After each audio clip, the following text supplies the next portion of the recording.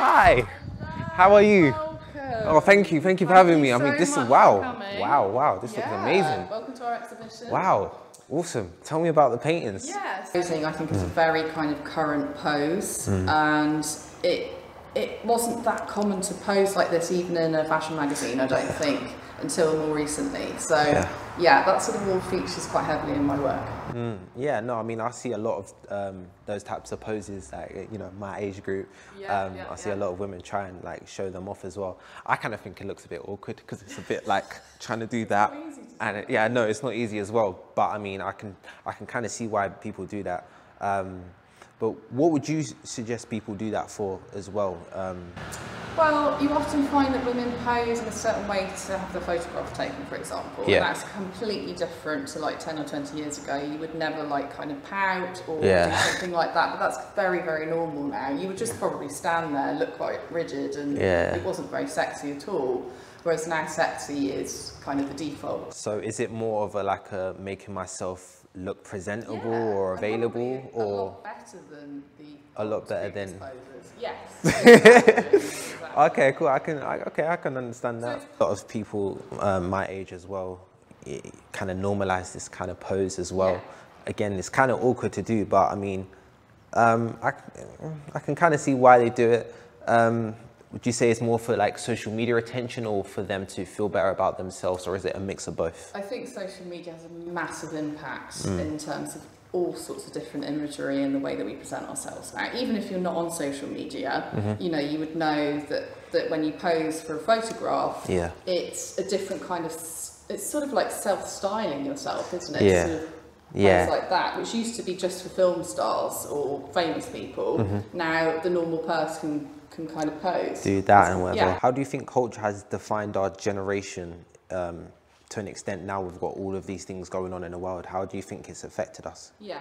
Things like OnlyFans has made a huge impact on the way that we live and think and feel. Even if you're not on OnlyFans, most people are aware of it, or other kind of digital platforms. So it does trickle into just everyday living and how you think and feel and present yourself. And as we mentioned, just even if you still have a normal camera, you would probably think about how to style yourself in front of it, even if it doesn't matter how old you are. That's something that has trickled down, I think, into everyday life and culture. Okay, I see. So you suggest, like, you know, young people look at older people kind of doing the same pose and kind of feel like it's more normal or more acceptable or presentable to replicate that. In order for them, and it's constant generation. Okay. Yeah, and also the way, you know, like we can take so many images now, like one after the other. Like nobody used to do that. You used to take, when you had a film, you know, the old camera, using a traditional film, you just take one or two because you wouldn't want to waste the negative. Whereas now you can take like 10 shots. As many as you want. In one go. That's completely, and so you would choose the best one, and that just wouldn't happen. Lockdown has happened. OnlyFans has become like a main source of income for a lot of people. So what would you say would you say it kind of plays on their mental health, or that they need to do this, or is it more like I'm doing this for me, or I'm doing this that I need to pay the bills? Oh, both. I mean, there are lots of different ways at looking at something like OnlyFans, and I originally, you know, before I saw a famous celebrity talking about how she has now made many millions out of it in the last sort of 12 to 18 months, I was quite judgmental, and I thought, no, you shouldn't do that, that's wrong, that's inappropriate, you have children. But actually then she explained, she said, well, one of the reasons I'm doing it is that I do have a family to feed. She hasn't always been able to rely on someone else in her life to, you know, to pay the bills. So then I kind of changed my mind a little bit, and I think it is a very current thing, and you know, society changes anyway, so there's no point in just pretending that we lived 20 years ago pre-OnlyFans. We have to kind of, you know, live in the society like now, and obviously 2020, nobody expected that to happen. Nobody expected to be working at home. Nobody expected everything to be closed. So actually all of those bar jobs and restaurant jobs were completely obsolete for at least a year. So what are those people supposed to do? So it is a form of employment, and that's possibly a good thing. So you mentioned about a lot of people, you know, lockdown has affected them, they had to stay at home. One thing I want to ask you though is, why would people pay for OnlyFans when they can resort to other medias or whatever for free? Even what made OnlyFans so attractive and so popular for people to pay for, then get it for free?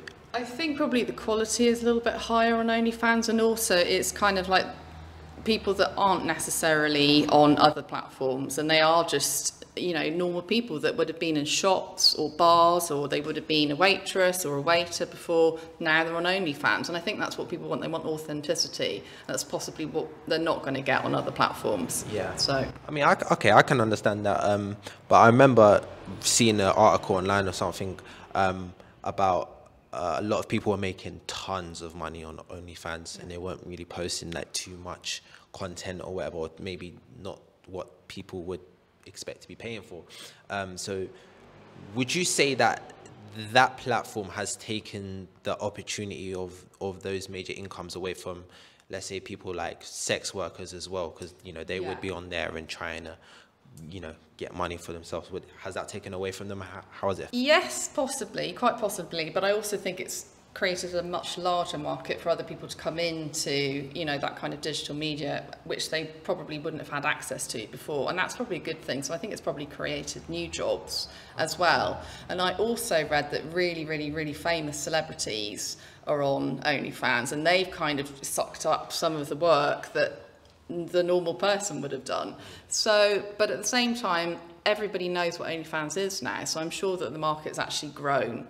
I don't think it's affected the other industry too much, no. Yeah, so my last question about the OnlyFans topic is that, you know, they've just come out with the announcement that, you know, they're going to ban sexual stuff on the website. What does that then leave people who were posting those types of content on? What's their next possible avenue? I dread to think. I hope that they don't move on to more extreme platforms like Pornhub. I would like to think not. Maybe they'll start up their own platforms. That would be good, because then that's kind of moving towards acting rather than, you know, a less salubrious sort of profession. So I would like to think that the people that are on OnlyFans have learned how to use a camera, you know, how to present themselves, which is a huge skill in life, whether or not you work on or off camera, isn't it? So I'd like to think they then go on to have, you know, careers, maybe starting up their own websites. Welcome back to episode 9. We're here at Niches and Nuances at the No Former Art Gallery, and today my special guest is Laura Harris. How are you? I'm very well. Thank you so much for having me. Thank you so much for having us. I mean, this is absolutely amazing.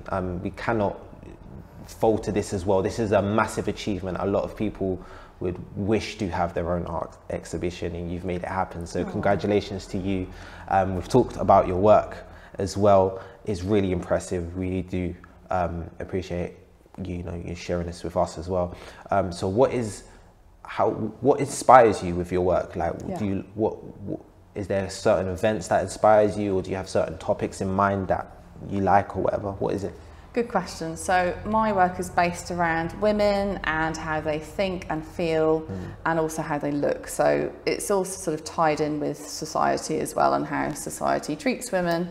So I'm very interested in all of those ideas and philosophies behind what it's like to be a woman.